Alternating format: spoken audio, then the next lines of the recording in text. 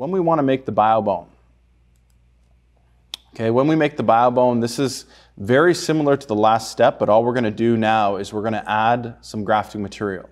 So it's exactly the same steps as the e-PRF, but now we're going to centrifuge for 700 RCF like before for 8 minutes in the white blue tubes.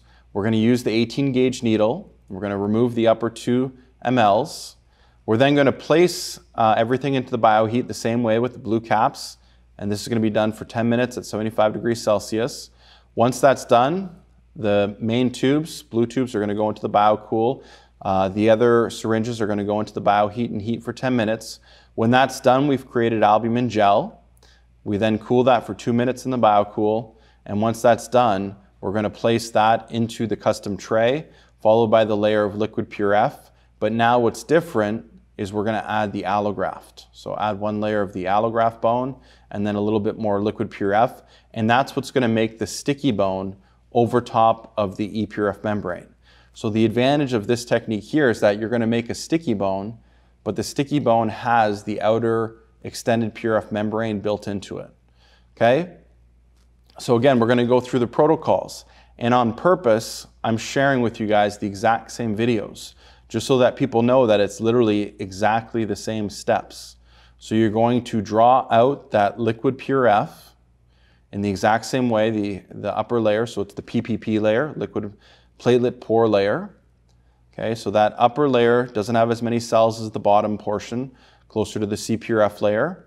When that's drawn out, again, what are we going to do? We're going to take our blue lids, okay, so we're going to take our blue caps and place them on the syringes. At the same time, we have to make sure that those go into the biocool.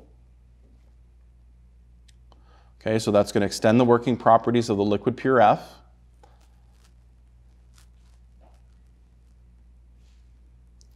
Okay, here come the blue lids.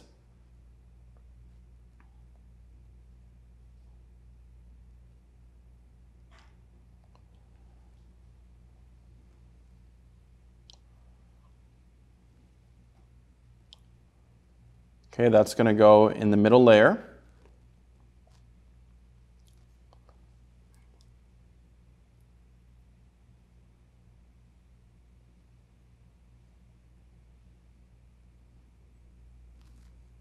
And that's obviously placed in the bioheat. Now we got to wait the 10 minutes.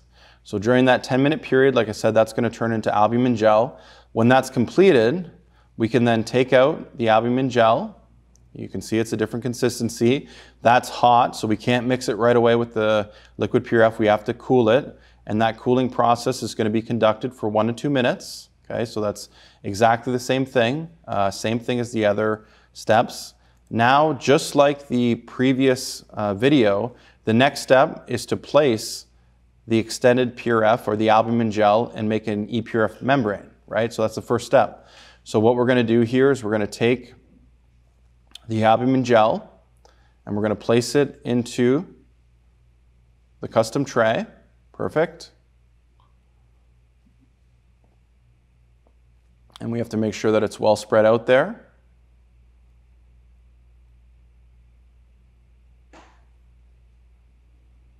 So that's the instrument that I actually prefer to use. This is the little compactor, and it works very, very well for this application. And all you're going to do is you're going to compact it densely, so that once that's done, then you're going to draw up the liquid C-PRF. So the next step, of course, is to take the concentrated layer, and then when we draw this layer out, we're going to apply it onto the albumin gel, and that's going to allow that membrane to clot. Okay, so that's where the fibrinogen and thrombin come into play and help with the clotting process. Again, you can take a little bit of the red, there's no issue there. Okay, once that's done, that's going to clot. And before it's done clotting, what we can do now is we can introduce the allograft bone. And the advantage of this technique here is that we can combine the sticky bone that we're used to working with from before with an outer extended PRF membrane. Okay, so again, what I'm going to do here is use that little compactor again, and I'm just going to make sure that it's evenly distributed, the allograft.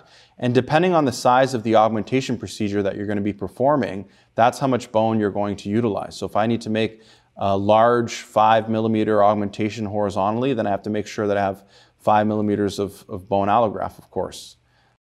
And you can extend the thickness here based on how much you're going to load it. When that's done, now you need to reintroduce the liquid platelet-rich fibrin, okay? And that's going to be performed here. You're going to draw up the Liquid-PRF, and that's a normal standard Liquid-PRF tube. So that's the white cap, the blue cap, etc. And we're just going to apply it a little bit everywhere. Okay, and then you can, again, use your little compression compactor tool to basically make sure that the allograft is incorporated in there. Once this is done, all you need to do following this is simply to wait the 15 minutes. Like I said, this is something that you can prepare at the very beginning of surgery, and then you can come back in 15 minutes when you're ready and utilize it. And the nice thing about this is that one side is composed of the actual layer, the sticky bone, which can go against bone, and the other side is for the extended PRF membrane. So here's another video that's just going to go over this once again. So here, first step, like I said, is to apply the albumin gel. So I'm showing double videos from 2 different angles simply to educate doctors that are watching this. That way they're confident that they can do this in their offices. So again, first step, we're placing the albumin gel. Okay, that's then going to be compacted. Okay, so we're going to compact this. Afterwards, we're going to add the liquid platelet-rich fibrin. So this is the C-PRF layer that we're used to working with. So you see it there. We can pop the lids, no problem, because we want it to clot now. We're going to grab our 18-gauge needle. We're going to go right to the buffy coat zone. Okay, so you're going to draw out that liquid platelet-rich fibrin, or the liquid C-PRF, I should say. It's then going to be applied. Okay, so now we've made our e-PRF membrane. If you wanted to make an e-PRF membrane, you'd stop here, you'd let that clot for 15 minutes. Now what's different here is now, before this clots, we're going to incorporate sticky bone with this. So we're going to take the sticky bone and we're going to incorporate it here. Okay, so we're going to add some bone allograft, and then we're going to use the compactor again, and we're just going to flatten this out. Okay, so we're going to make sure that this is nice and flat. I'm going to add a little bit more here. Okay, we're going to flatten it out again, and then we're going to add the liquid platelet-rich fibrin. Okay, so that's how that's done. Okay, then we're going to introduce the Liquid-PRF. And that can be, like I said, we typically, when we want to make the biobone, I'll always draw 1 or 2 tubes extra of the Liquid-PRF, a full-size Liquid-PRF tube on purpose, just because I know that this will require a little bit more Liquid-PRF than just the C-PRF layer. So here, make sure you get enough Liquid-PRF in there, and then, like I said, you're going to compact it down, make sure all the allografts are soaked in there, and then we'll go over what it looks like at the very end. Okay, so you'll see a little video. Okay, so I just make sure all the allografts are soaked in there. And the advantage is the base of this is the e-PRF membrane, and then at the top, what you see here is going to be the sticky bone that's going to be formed. Okay, so when we take this out, it's exactly the same thing. We're just going to, cut away at the edges. Okay, and again, a mistake that people make is to try and take this out, after a minute. This right here requires probably 10 to 15 minutes. So again, do it early in your surgical procedures. And then when you take it out, okay, you'll get something that looks a little bit like that. And then you can shape it or you can cut it, do whatever you want with it. But what you see here is now you've got the sticky bone there that's at the top. And then you also have on the other side, and I'll get it and lift it up here just so you guys can see it.